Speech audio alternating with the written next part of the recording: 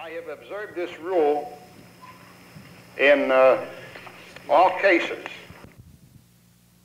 In the growth and development of this very fine college. The invocation this morning will be offered by David D. Lingard, President, Granger East LDS State. President Lingard.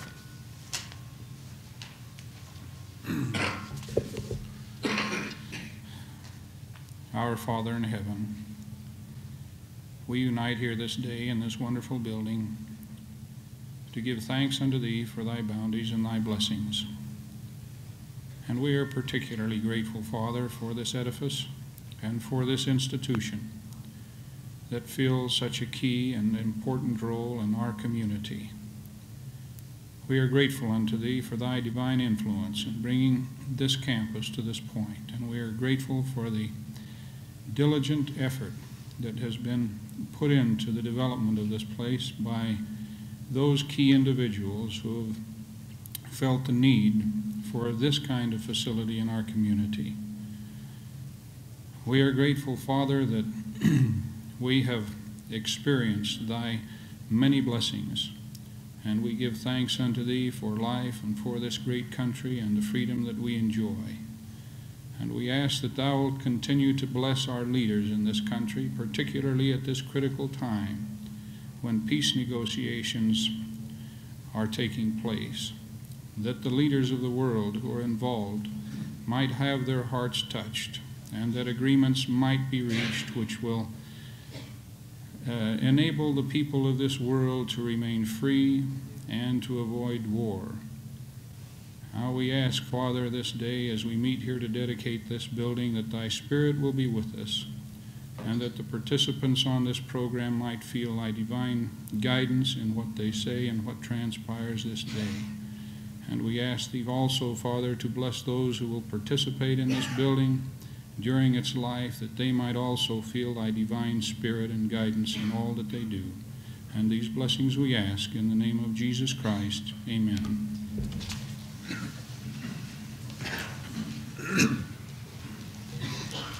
Ladies and gentlemen, on behalf of the governing boards, the advisory council, the students, the faculty, and the staff at Utah Technical College, we certainly welcome you to the dedication ceremonies for this new technology building. It's a great honor and a privilege for me this morning to introduce to you the distinguished platform guests. We would appreciate the guests standing as their names are called and remain standing until all have been introduced. And if you will, please, would you kindly hold your applause until such time as they have all been presented to you. On my left, your right, Dr. J.J. Campbell, the Deputy Superintendent, Office of Administration and Services from the State Department of Education. Dr. Leon R. McCary, Associate Commissioner, Utah System of Higher Education. Mr. Glenn R. Swinson, Director, Utah State Building Board. Dr. Elroy Nelson, Chairman, Utah State Building Board. Senator Warren E. Pugh, President of the Salt Lake Area Chamber of Commerce. Mrs. Helen B. Yore, the Chairman of the State Board for Vocational Education. Elder Robert L. Simpson, Assistant to the 12, LDS Church and member of the College Advisory Council. President David D. Lingard, President of the Granger East LDS Stake. Mr. Horace J. Gunn, Chairman of the Utah Technical College Advisory Council. Mr. Keith Richardson, Architect, Richardson and Associates. William A. Richardson, Architect, Richardson and Associates. Mr. Herman Paulson, the General Contractor, Paulson Construction Company. Mr. Howard B. Paulson, the Superintendent of the project, Paulson Construction Company, and Mr. Joseph S. Johnson, Superintendent of Buildings and Grounds at Utah Technical College. Now, if you care to express your appreciation.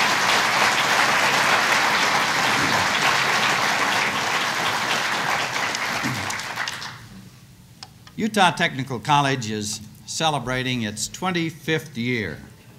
Yes, sir. For 25 years, we've been waving the vocational education banner in the great state of Utah. We started this college by fighting for survival under one of Utah's most colorful governors, also a former mayor of Salt Lake City, J. Bracken Lee. Now, if you'll open your memory books to page 1949, you'll recall that he vetoed the appropriation for this institution. And although we didn't live the life of Riley during the 8 years of his administration, we did manage to survive.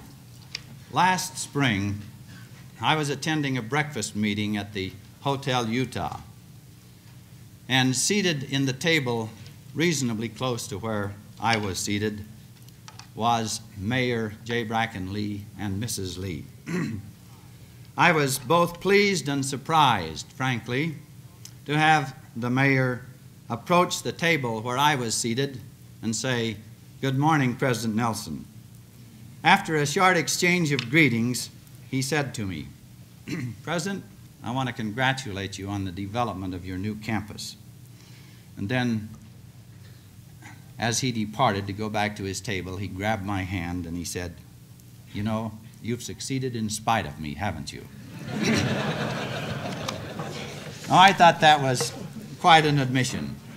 Well, when I was a young man in college, we used to define education as the process of forcing abstract ideas into concrete blocks.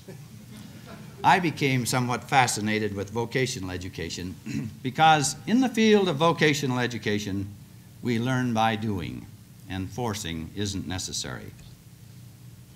Vocational education, Americans' education's afterthought.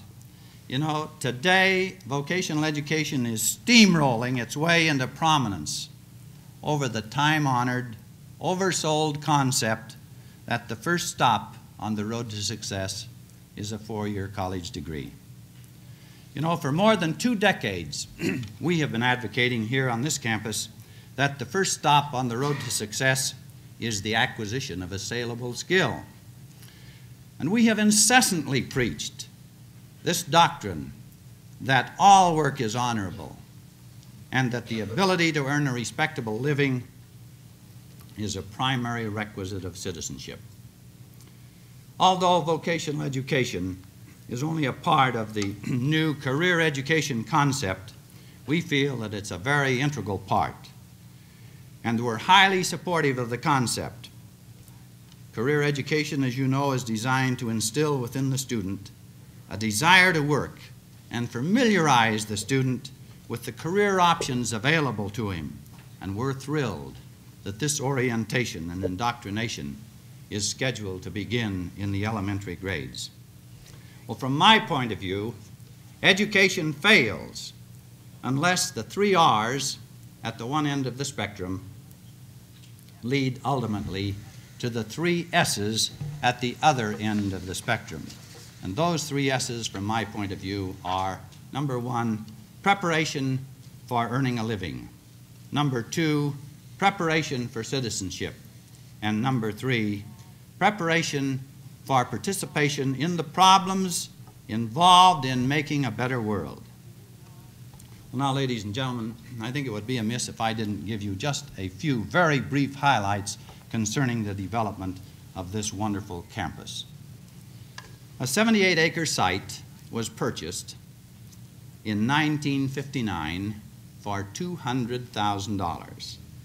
An additional 25 acres was purchased in 1969 for $225,000. The heating plant was completed in 1964. The administration building was completed in March of 1967. The metal trades building was completed in July of 1967, and the auto trades building was completed in January of 1968. Added adjacent to the campus in 1969 was the Institute of Religion. It was in the summer of 1969 when Governor Rampton met with the newly formulated State Board of Higher Education and the institutional councils from the 9 post-high schools in the state of Utah. And in his speech, among other things, I recall that he said, there will only be this next year approximately $6 million for building funds in the state of Utah. And it's my recommendation, he said, that a sizable amount of that money be appropriated to Utah Technical College for the appropriation of a technology building. Well, the money was appropriated, and it was in 1971, on a beautiful day, even warmer than it is outside today, when we held the groundbreaking exercises for this particular building. And our governor was here participating, and I remember that he operated a piece of diesel equipment as the feature of the groundbreaking exercises. Well, I would say that his influence has assisted in channeling Utah's educational programs toward more realistic, more practical, and more job-oriented goals. And this building, I would say, probably would not be in existence today if it were not for the assistance of Governor Rampton. Well, subsequent legislatures have appropriated additional monies to the college for buildings. We were appropriated a sum of money to plan a construction trades and maintenance building, which the plans have been prepared. The building is on the State Building Board list. However, there are a number of other institutions and other state departments ahead of us, and it would be necessary for the state of Utah to appropriate approximately $20 million prior to the time that we would have an appropriation made for the construction trades and technology building. And consequently, it's my guesstimation that it will be 1974 before we receive any additional construction monies. The building that's going up immediately to the west of the technology building here is the College Center, our student union building. And we're delighted that this building will be completed and in use at least a year from now. Well, where do we go from here? Only time will tell, I suppose. But our projections certainly include a heavy-duty mechanics building. There is a critical need for a building in this particular area. Certainly, we need on this campus a physical education building, and we need on this campus, although this is a beautiful auditorium, it's much too small to accommodate the 4,400 students who are enrolled at this college. Well, this activity this morning marks the culmination of a dream of many, many years by many individuals. And on behalf of the entire college, I'd like to pay tribute this morning to those dedicated individuals, organizations, and agencies who have provided the encouragement and the assistance which has made this occasion possible. We're very, very deeply grateful. And hopefully, without missing anybody, I would like to recognize a few of those great numbers who have helped. First, recognition and support should be expressed to the State Board of Education and the State Board of Higher Education, the College Advisory Council, the advisory committees here at the college, the Utah State Building Board, the staff of the Utah State Building Board, and certainly the dedicated staff and employees here at Utah Technical College. And Senator Pugh, we're grateful for the legislative support which has been given to this college. And we commend the architects, Richardson and Richardson, for their abilities and their attention to the project and for their cooperation. And certainly we should not forget the great assistance that's been given to us by Jerry Anderson, the associate in that particular firm. We acknowledge certainly the efforts of our general contractor, Paulson Construction Company. They've been tremendous to work with. I'd certainly like to extend a special plaudit to Howard Paulson, whom we call Huck, the superintendent of construction on this building. Huck is a great craftsman, knows most of the areas, but nobody is infallible, and I wasn't surprised the other day when Huck told me of a mistake that we almost made on this building. When we originally started it, Huck had it planned that it was going to be moved 50 feet to the south. Now, had that occurred, you people on the back row would probably be sitting on the stage here this morning. But fortunately, Huck had lots of people to assist him, and that error was found. Certainly, we appreciate the assistance of the state inspectors, Eldon Harding, the project inspector on this project, and Wilson Harris, the chief inspector for the Utah State Building Board. And I'd like to also, at this particular time, I don't get an opportunity very often to express my appreciation for the abilities, dedication, and support of my colleague, Mr. Joseph S. Johnson, who is the superintendent of buildings and grounds here at Utah Technical College. And last but far from least, we should tearfully acknowledge this morning the price paid by one workman on this building. He gave his life on this project. He was working on a scaffold several feet above the ground, fell, and died in a hospital several weeks later. Now, ladies and gentlemen, without speaking longer, I would like to say to you that as a college, we recognize and accept the tremendous challenge that is ours to provide trade, technical, and business education to the citizens of this great state of Utah. We pledge our efforts and our support to the industrialization of Utah and to keep pace with the challenges and the innovations which will be brought about and are brought about daily by modern technology. And I would like to assure each and every one of you here this morning that our efforts and energies will be expended primarily to meet our objective, which is fundamentally to prepare people for employment in the world of work. Now, ladies and gentlemen, I would like to introduce a gentleman to you who has the name of Nelson. I suppose, Dr. Nelson, if they haven't gone down the program, they'll think they have to be named Nelson to get on this program this morning. But we're delighted that you are here. And I would just like to say that Dr. Nelson is a very dedicated individual. He's an economist, a professor, the chairman of the State Building Board, and has been for many years.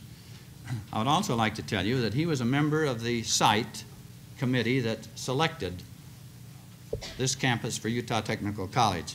I will never forget it, I'm sure, because about in the area where the administration building now sits, there was an old log cabin. And I remember Dr. Nelson making quite a point of the fact that this old log cabin would make a beautiful home for the president. Well, Dr. Nelson, we got rid of that beautiful president's home, and we don't have another president's home on campus, and we probably won't have one during my reign here at Utah Technical College. But we do want you to know that we appreciate what you have done for this institution and the great leadership that you're providing for the building program in the state of Utah. I present to you then Dr. Elroy Nelson.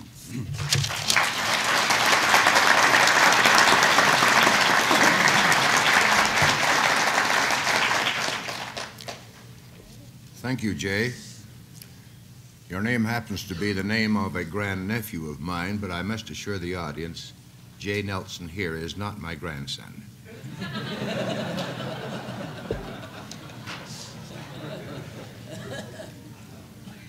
There are a few other stories that might be told, but there are a few omissions. Technically, this building does not yet belong to the Utah Trade Tech. We've forgotten as a building board to give it to you.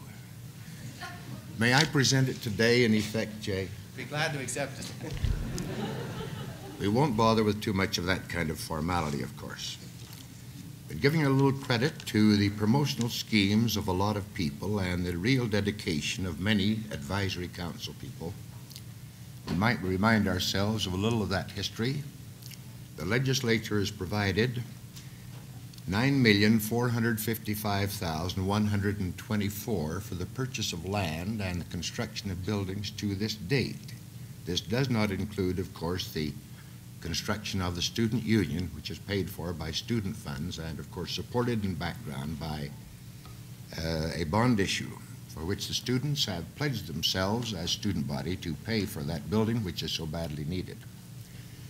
While the legislature's appropriated this figure I just gave you a minute ago, The amount expended is $9,340,247.33. I can't find that 33 cents.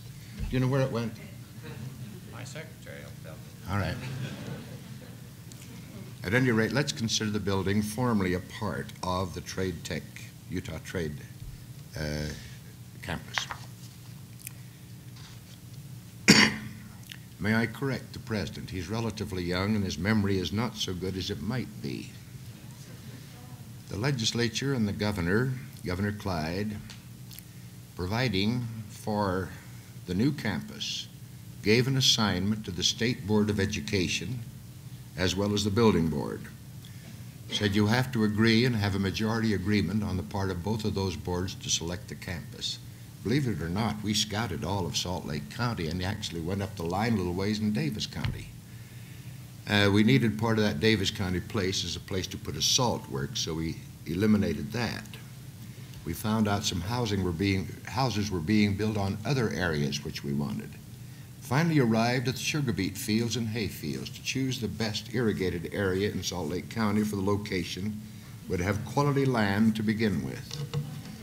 The actual decision was made at a meeting of those two boards, not at this Pioneer Memorial House for the president, but right in the middle of a beet field. The decision was made, this is the land we will purchase, this will provide enough on the exterior, and it has at least about 100 acres for this dedication.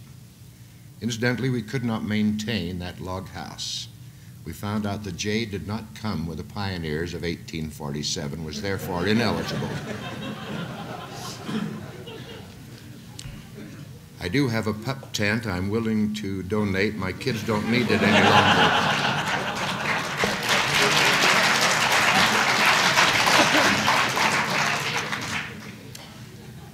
At any rate, this was the first major job handed the building board after it was organized in its present form in 1957. That seems an awfully long ways away.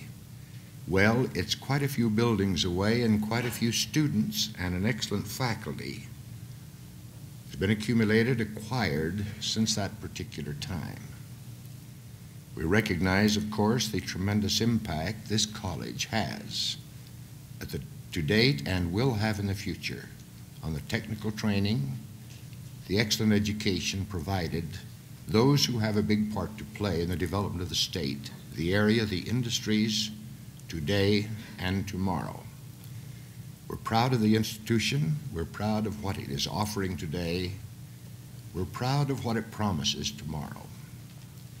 And as a pattern, we probably will follow with appropriations from the legislature and recommendations from the governor,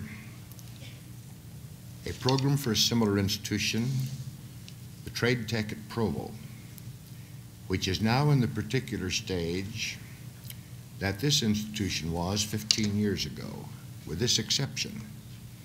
The institution at Provo has relatively new buildings, but on a very small campus. The property has been purchased, authorization by the legislature 6 years ago.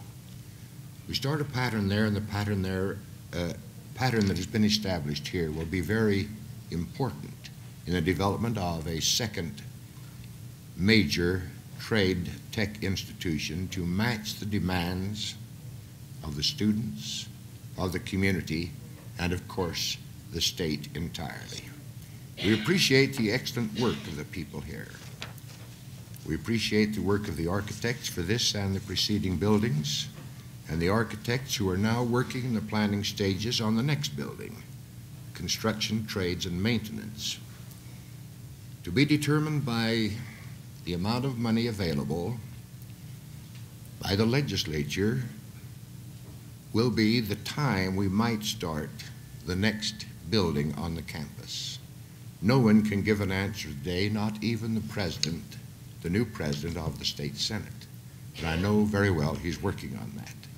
We appreciate all of these things for the further development, economy, manpower of the state of Utah. Thank you very much.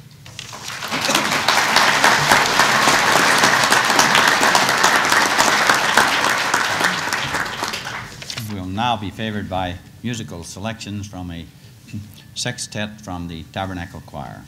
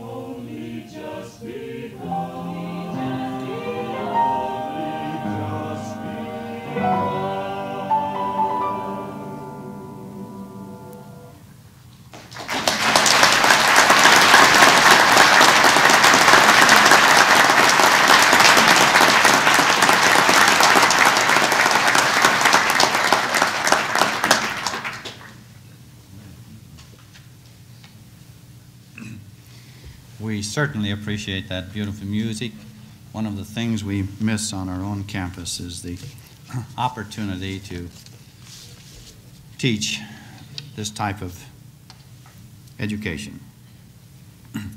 Now, at this particular time, I'm going to ask Dr. Campbell, if he will, to operate the electronic gadget near his seat. And as he does this, we will be introduced to modern technology. Dr. Campbell, if you would, please.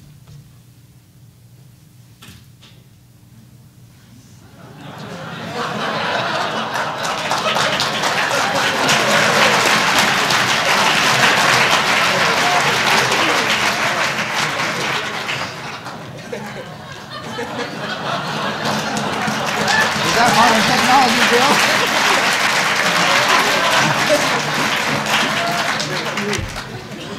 All right, let's try it again, Dr. Campbell. 0.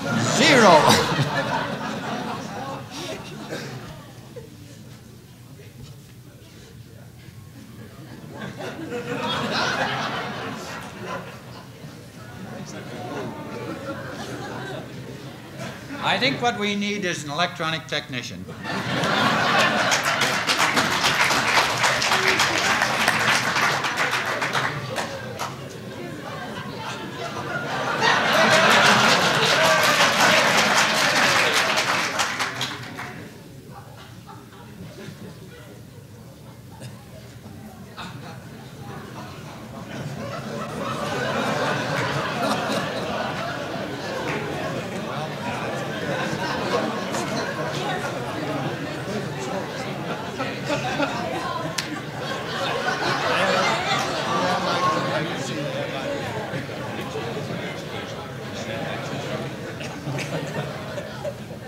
Well, you see, we need more technicians, not so many PhDs.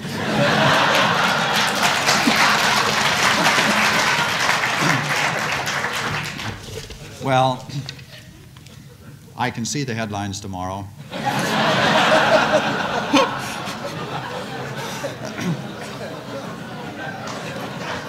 At any rate, before we conclude today, who knows, maybe it will work. Will you go back and look over with your board the list of priorities on buildings and put that electrical appliance on the building? Thank you, Dr. Nelson. We'll underline that one. Well, at this particular time, it's my real pleasure to introduce to you the President of the Salt Lake Chamber of Commerce, Senator Warren Pugh. And Warren, we're thrilled to tell this audience, in case they don't already know, that day before yesterday, Senator Pugh was elected as President of the Senate for the next legislative session. Congratulations.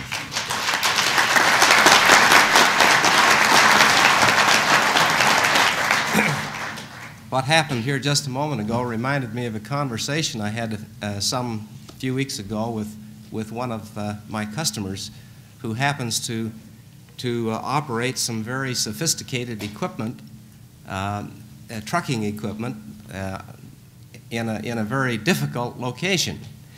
We were talking about the use of gas turbine engines versus diesel engines. And he made the remark that the problem with the turbine engine at this point was that it was so highly sophisticated that it took a PhD to operate the truck. And I told him that I thought that wasn't too bad because there were more PhDs out of work than there were truck drivers.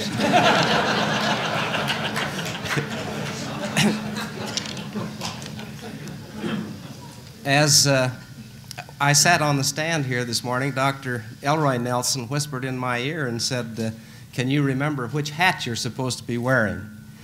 And I said to him, "Well, it really doesn't make any difference because I find no conflict in my mind between the various hats that I have to wear on occasion. I am a businessman who, in effect, needs this kind of an institution for future employees. And my experience in the Senate is also one that leads me to believe that this is a much needed facility in our community. And as President of the Chamber of Commerce, also, I feel the same way. I would like to, just by way of introduction, if I may, read to you a resolution which was passed at the last Board of Governors meeting of the Chamber of Commerce, which I think is appropriate to this occasion. I won't read all of it, but I'll just read the parts which I think would be of interest to you at this time. It starts out by saying, problem. Utah's educational system has a great many merits to its credit, both in terms of quality and quantity. However, within the framework of Utah's employment picture as related to the educational system output, changes are needed. During 1971, there was an average of 28,300 people unemployed in the state of Utah, 6.3% of the entire labor force. Of this group, 14,500 were young people ages 16 to 24 years of age, 51% of the unemployed.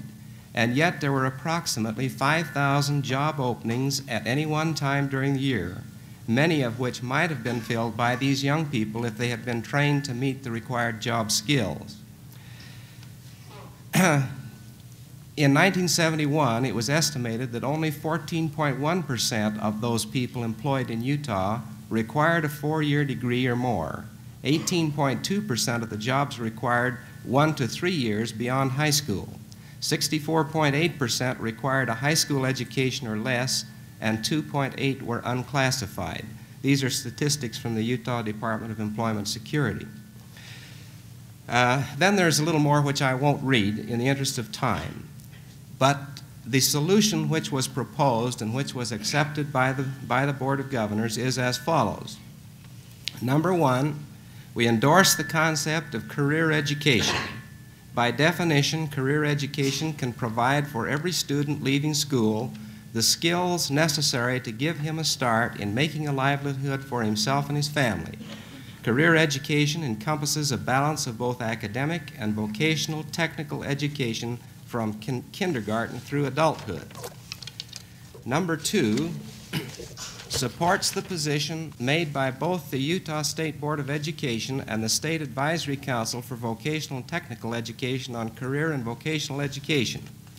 Among the recommendations by these groups are that the state legislature and boards of education review and increase the total funding for secondary and post-secondary vocational education to more nearly relate education with job opportunities.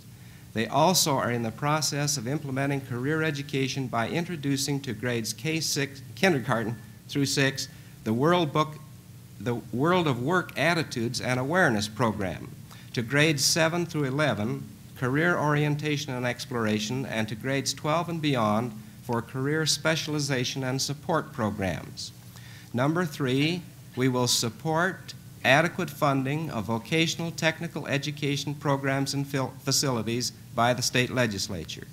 Number four, we'll participate in a promotional program cooperatively with the Salt Lake Ad Club, both the National and the Utah State Advisory Council for Vocational Education, in an effort to upgrade the image of careers within the skills and trades.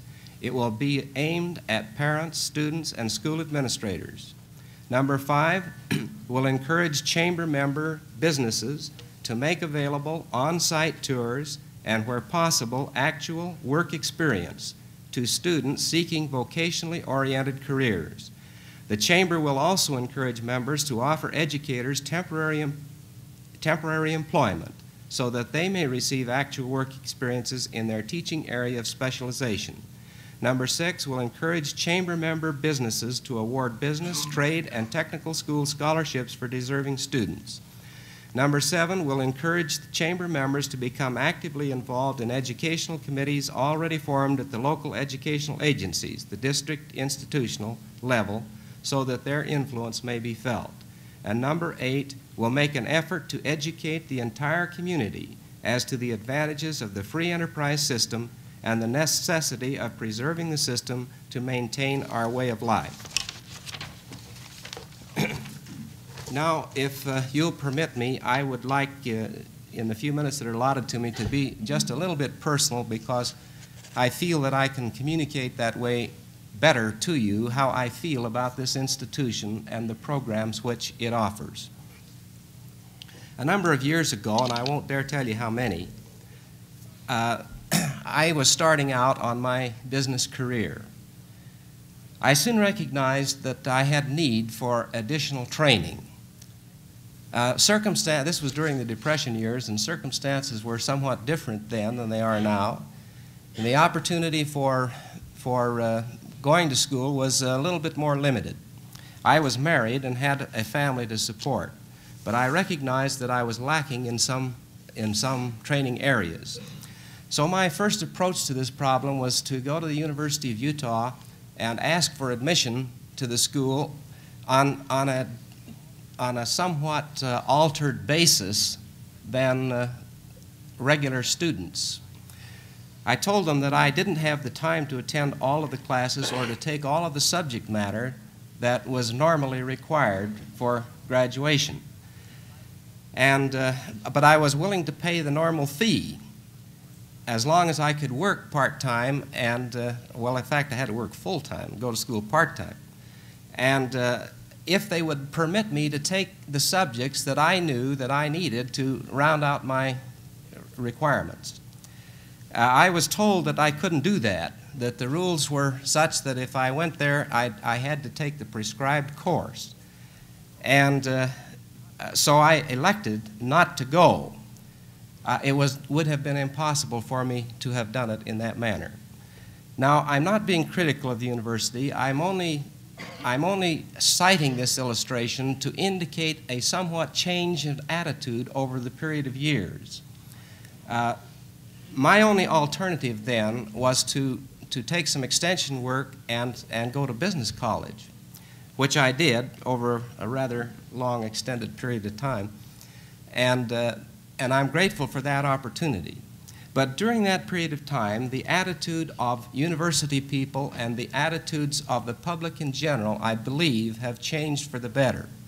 So that now it is possible for young people with circumstances such as mine, who need to find the skills that are necessary to advance them in their work or to make them available for entry skills, are now being provided.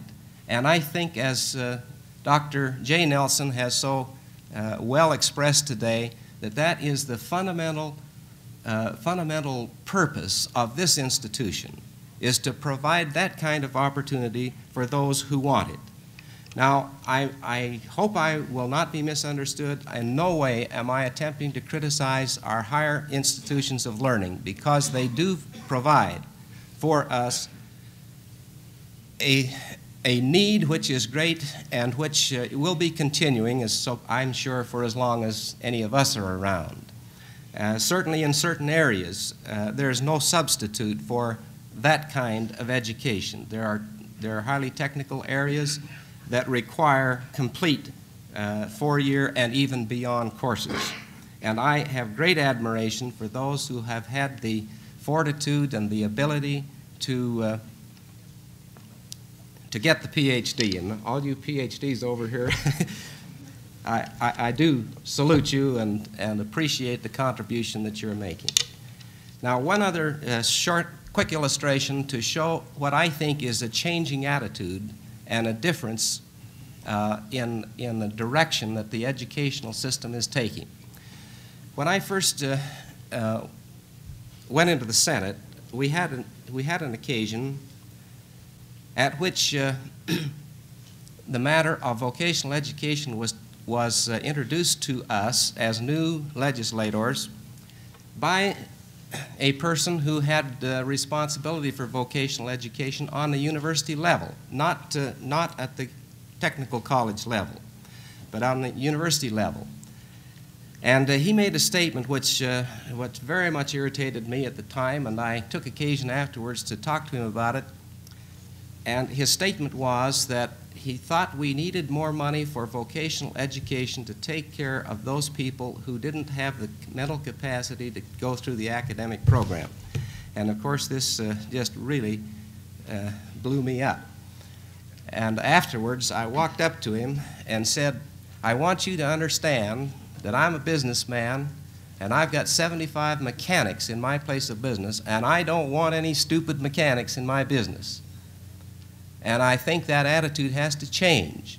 The fact that people prefer to work with their hands and their brains and do that kind of vocational type of work doesn't in any degree, indicate a lessened amount of mental capacity. And in fact, I think it takes a special type of mental capacity to do those kinds of things. And I salute those of you who are in this institution and who will be in the future, because I believe you are making a great contribution to our future as a community. Now, as a businessman, and I think I can speak pretty much for the business community in this regard, we are looking for bright young people who are willing to acquire skills by study and hard work that will prepare them for careers in the vocational field. In our own particular organization, we have now made it a standard practice when we introduce people into our business in the mechanical field, at least, that those people who enter the field come either from this college or from Weber State College or from the Technical College in Provo. That's where we start them, where we expect to get our future recruits.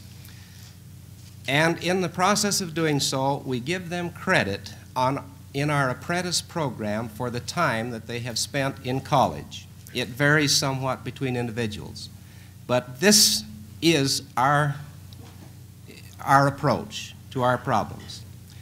Now, in closing, I would like to, for the benefit of the many students who are here this morning, I'd just like to say this. There are many things that this institution or any institution can do for you.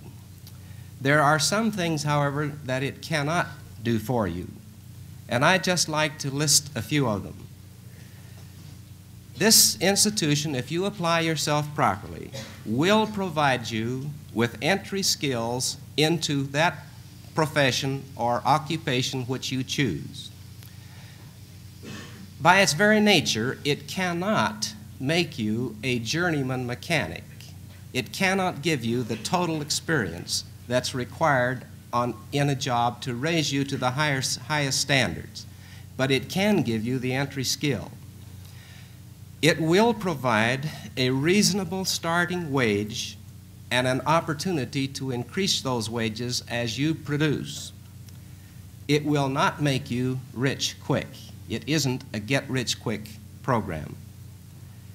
It will provide you for an opportunity for a job entry.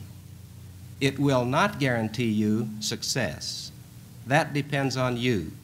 And the formula for success hasn't changed over the years. It is a personal matter, and you can acquire it, but the institution can't pour it on you.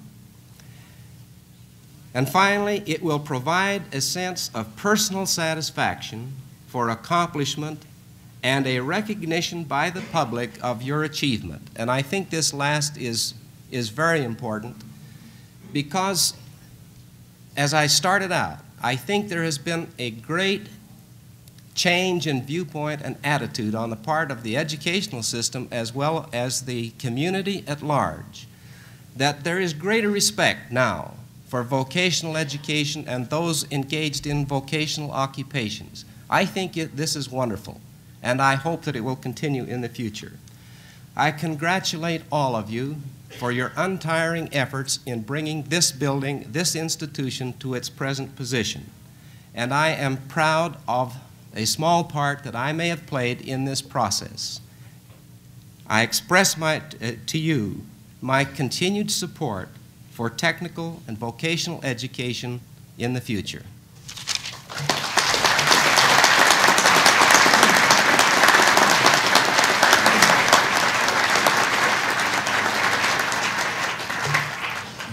Thank you very kindly, Senator. They've told me the third time is the charm. So Stan, if you would like to dial that modern gadget again, we'll see if technology comes to light.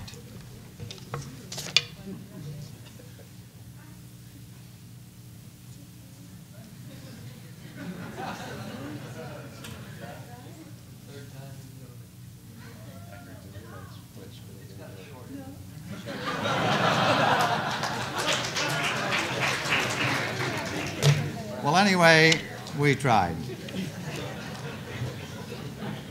That sign, of course, as you've probably been able to discern, says technology moves on.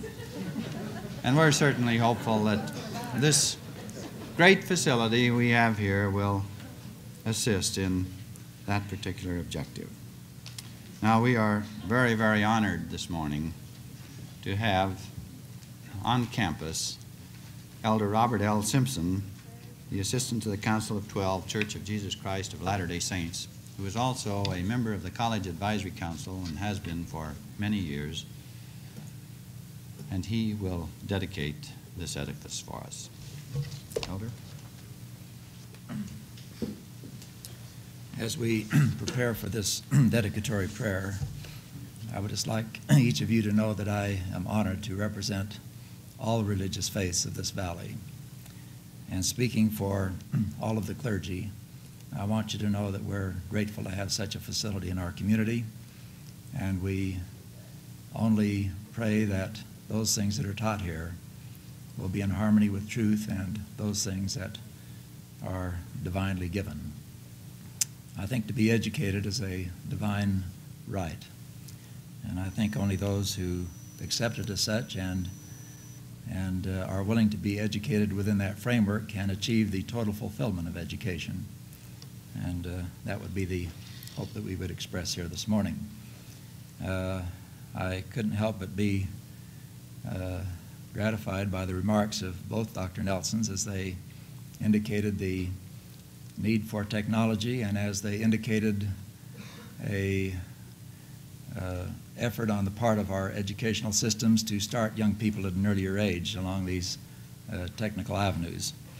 I couldn't help but smile as I remembered quickly a story that I heard recently about 3 young men in kindergarten sitting out in the schoolyard at recess time, and all of a sudden one of them looks up and says, "Gee, fellows, look, there goes one of those neat super jets. He must going at least 600 miles per hour.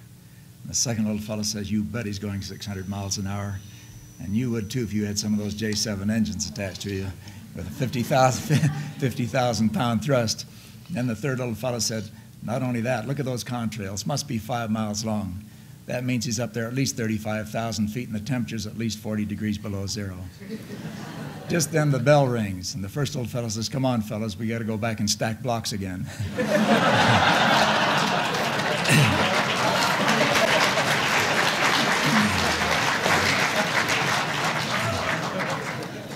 So I'm sure that sometimes we underestimate the capacity and the ability of our upcoming youth, and I'm grateful that this facility will meet the challenge of this upcoming youth and provide them a place to receive the technical education that they seek.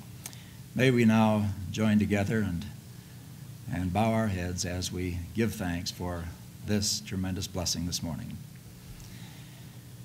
Our loving and eternal Father in heaven, with gratitude we bow our heads and combine our hearts this morning in the attitude of prayer as we convene here to thank Thee for this rich blessing of a new addition to our great college. We're thankful, Heavenly Father, that we have been able to plant these foundations in free soil. We're grateful for freedom of religion, freedom of education, with the ability to learn and to be taught, with the ability to seek truth, and the ability to build and grow together in this framework of truth and righteousness. Now, Heavenly Father, we're also grateful this morning to be located in this beautiful valley.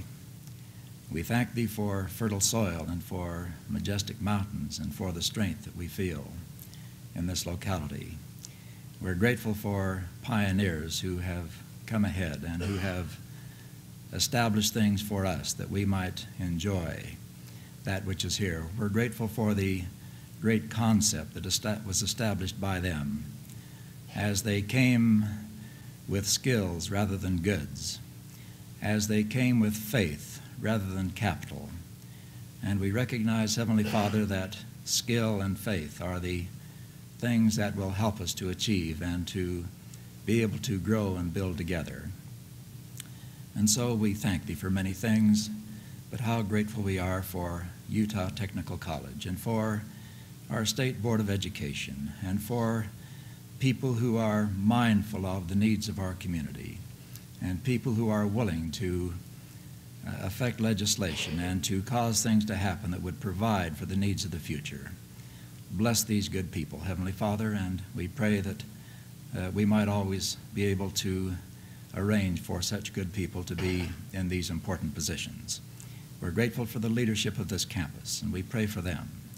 We're grateful for their vision. We're grateful for their untiring efforts in causing things such as this building to happen. We're grateful, Heavenly Father, for our student body, those who have gone before, those who are in school now, those who are to come.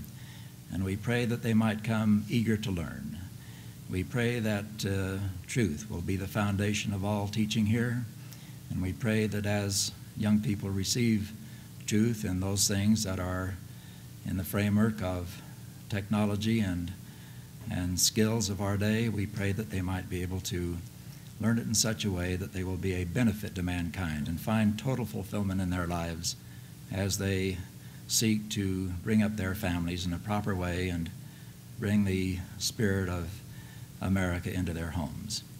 Now, Heavenly Father, we are so grateful unto Thee, and we have received so much. And we pray that as we pause this hour that we might dedicate ourselves, that as we partake of the wonderful wells of living water that have been provided for us from those that have gone before, and as we warm ourselves by these fires that have been set in place, help us to think more in terms of digging new wells, that others might profit from our endeavors. Help us to kindle other fires, that we might be able to provide conveniences for others who are even unborn. And we pray that we might always have this wonderful concept of doing for others, which of course was the great message of Thy beloved Son, Jesus Christ. Now, Heavenly Father, we bow our heads at this time to dedicate this facility. And by the authority of the priesthood that I hold, we dedicate this facility to Thy holy purposes, for we recognize that inseparably is truth and education, and we recognize that all truth comes from Thee, and so we dedicate this building to that purpose, the purpose for which it was conceived and created. And we pray that everyone associated with it might be able to work to this end, that many will be blessed as a result of this great edifice, that many other facilities will follow as the need is there, and that good men will see that it happens. And these blessings we pray for humbly, thanking Thee for the great Thanksgiving season just past and for all that Christmas should mean. May we cherish it. May we practice those things that would be compatible with the life and the spirit of the Savior of the world. We pray humbly in the name of Thy beloved Son, Jesus Christ. Amen.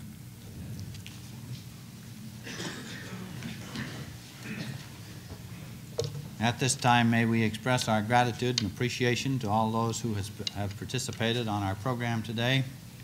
And I certainly would like to acknowledge the many friends and colleagues that have come to the campus. We're appreciative of the representatives who are here from the post-high school institutions in the state of Utah, and we sincerely hope that you have enjoyed these ceremonies. I'm also grateful to the gentleman who has provided our musical prelude and will play immediately at the conclusion of the exercises, Mr. Dean Almond, who is the manager of Summer Hayes Music Company. We appreciate him very much. So at this particular time, then, we will call this meeting adjourned.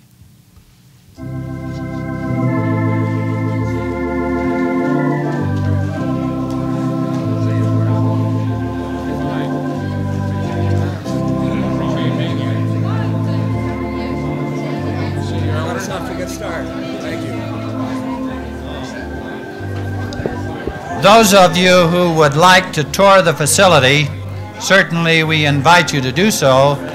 The student body officers will be guides in the foyer immediately outside and will be happy to conduct you on a tour.